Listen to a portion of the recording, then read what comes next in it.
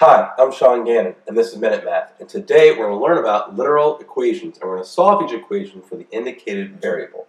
So if I was given this equation, g equals 1 plus 2a over a, and we're solving that for a.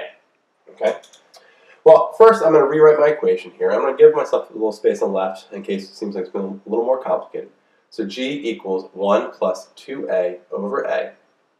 So my first step here is I'm going to multiply both sides by a to get a out of that denominator. So by doing that here, multiplying both sides by a's cancel here, leave me with a times g equals 1 plus 2a.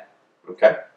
So from there, I'm going to bring my a's over to one side and my numbers to the right. So I'm going to subtract the 2a to both sides, and we don't have any numbers to bring over to the right. And so now I have an a times g minus 2a equals a 1. Okay? I'm kind of sliding over a little here.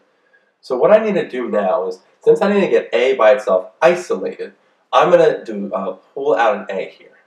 So I'm going to pull out an a, and so I'm going to put parentheses around it and pull it out. So my next step, I have an a out here, I have a g minus 2, and that's going to equal my 1. So you see when I'm pulling out that a is isolated, right? It's outside.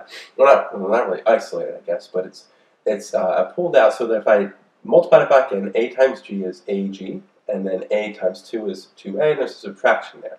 So if I rewrite that up here, okay, I'm going to rewrite that step here, g minus 2 equals 1.